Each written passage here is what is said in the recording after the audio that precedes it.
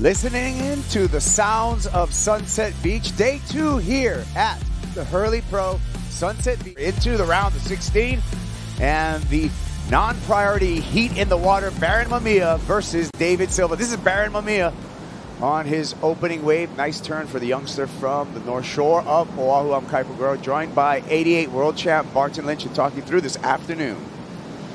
And he's persevered throughout all of the challenges, and it's really it's a touching story for me to see Kaio's success right now. Deivid Silva on a white watery wave, but he slices through that no problem, loads up off the bottom, and again through some chunks keeps it on rail. Let's see if he has the closer, and solid footed Deivid Silva puts it down. Beautifully said, so solid on his feet, and we saw that in that first searing carve through a white watery lumpy kind of face, and he looks so comfortable on that board. Having the consistency and knowing your board just takes one of those massive elements out of your performance. That was a fantastic turn.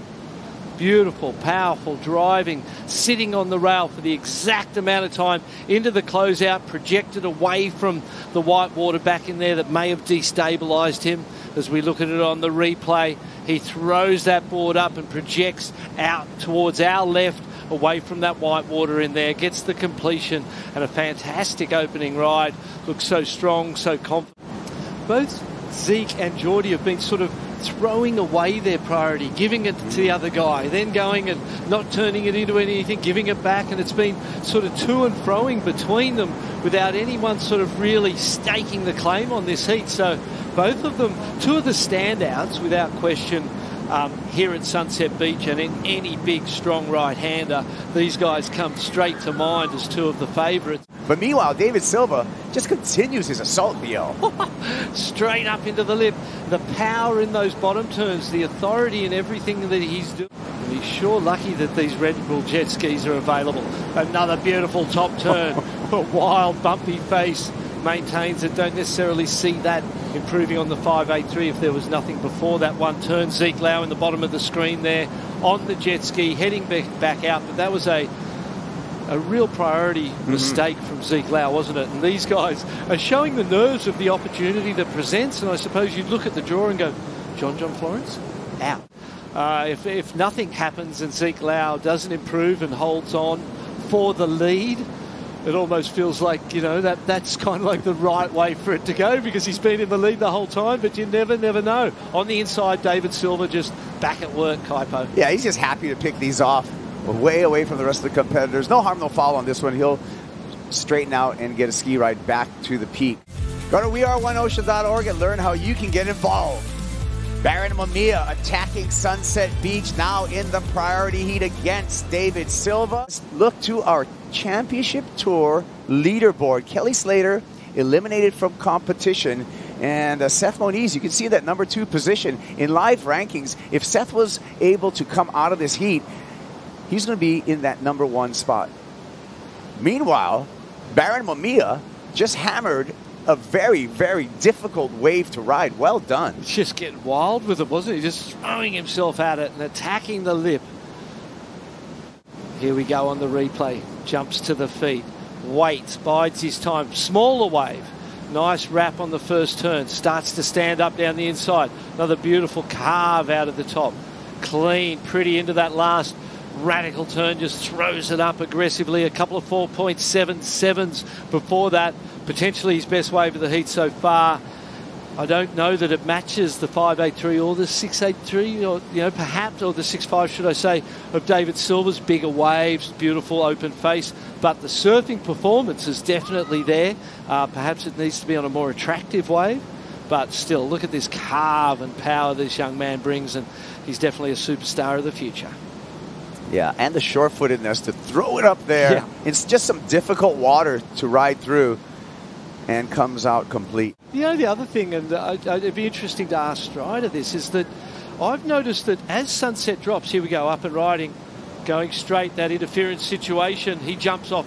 Oh, staying way clear. Smart surfing by Nat Young, because Deivid Silva utilizes his priority, and again, just picking some really good waves out here and performing. Another slash off the top and a hooking turn to finish. Wow. Strider, give us your input on the conditions and what you're seeing out there. To get from the inside ledge back to the outside peak, that's a long way to go.